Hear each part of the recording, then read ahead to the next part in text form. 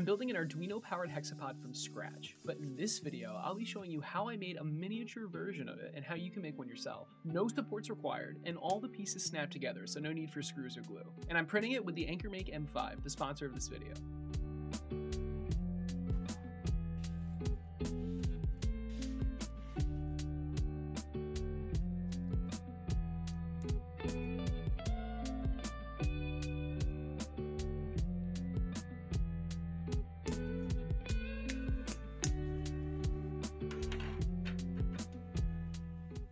The inspiration for this came from a suggestion in my last video. I asked for attachment ideas for the hexapod, and a particular one stood out. Baby hexapod robots that ride on its back that could somehow dismount and scurry away. Baby hexapods, which gave me the idea to make a scaled down action figure-like version of my hexapod. First step was to make it in Fusion 360. Since this was going to be a scale model of the big hexapod, I decided to use its CAD file as a starting point. I duplicated it, deleted everything I didn't need, redrew a couple of parts, added the holes and pegs for snapping the pieces together, and I was done. That was a drastic simplification of what actually happened, but you get the idea. In hindsight, I should have just started from scratch, using the big hexapod CAD files as a reference. It was very annoying to delete things that weren't needed since everything referenced each other, but hindsight's 2020. Remaking this from scratch would make for some great CAD practice. If you do, feel free to send me the files. With that said, the CAD files and STLs that I made are linked in the description. With the models finished, it was time to slice and print them. If you're using the STL with all the parts included, just throw it in the slicer and print. If you're manually placing each part in, make sure they're oriented the correct way. The parts are designed to not require any supports, but only if they're on the correct side. The frame and femur should be right side up, the roll cage should be upside down, and the coxa and tibia should be on their side. Duplicate the coxa, femur, and tibia until there are 6 each, and you should be good to print. My big hexapod and all the small ones were printed with the AnkerMake M5 printer by AnkerMake, the sponsor of this video.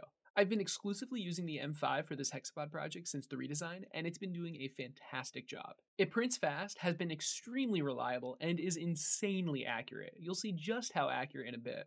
Check out the link in the description to learn more.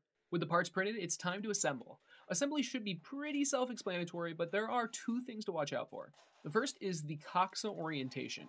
The hole is supposed to be on the bottom half. To be honest though, it doesn't really matter if it's on the top or the bottom, just make sure all 6 are the same. The second thing is the femur orientation. The longer end should connect to the coxa, and the slope should be facing up, not down. This is important because if either is wrong, the leg can't fold all the way up. Here it is fully assembled. Because of how tight the joints are, the legs stay where you move them to, letting you pose it however you want. I highly encourage you to make it your own. Change up the design, add googly eyes, do whatever this is. I personally wanted to see how small I could print this, especially since the 0.2mm nozzles I ordered for the M5 just came in. After removing the 0.4mm nozzle and replacing it with the 0.2, I reduced the size of the hexapod to 60% and tried printing. This was literally the first time I ever printed with a 0.2mm nozzle on any printer, so I didn't really know what to expect. As you can see though, it turned out flawlessly. I guess it makes sense since the nozzle got 50% smaller, but the model only got 40% smaller, but still. Seeing it print out something so detailed at such a small size was pretty awesome, but could it go smaller? I went back into the slicer and set the scale to 25%. This felt way too small in the slicer, and I didn't think there was any way this actually printed. But I was wrong. The M5 with the 0.2mm nozzle was actually able to print it. Not only did it successfully print, but all the parts snapped together fine. I was able to assemble it without any issues. Although the roll cage was so small, I literally needed tweezers to put it on.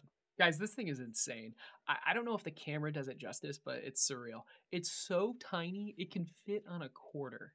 Let me show it to you on this camera. Hopefully you can see it a bit better. I can't wait to see you guys make a mini hexapod. And when you do, make sure to share pictures of it in the new Discord. I finally made one. The link is in the description. I didn't want to start a server until there was actually something to make. And now there is. Show off your hexapods, talk about your projects, ask for help, pretty much anything even tangentially related to robotics and this YouTube channel is fair game. Links to the files and Discord are in the description. I really want to see someone turn this into like a spider. 8 legs, fangs, a bunch of eyes. I can't wait to see what you guys do. Now I know last video I said that this video would be on viewer suggested attachments. Obviously that's not what happened, but that doesn't mean I won't be doing it. There were a ton of great ideas, and I will be making a video on them.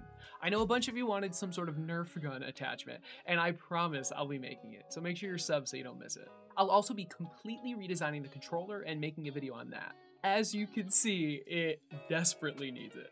And then after that, I think the Hexapod will actually be ready for release, which means creating the instructions, figuring out the kit, and then taking orders. Anyway, I hope you enjoyed this video, and I'll see you in the next one.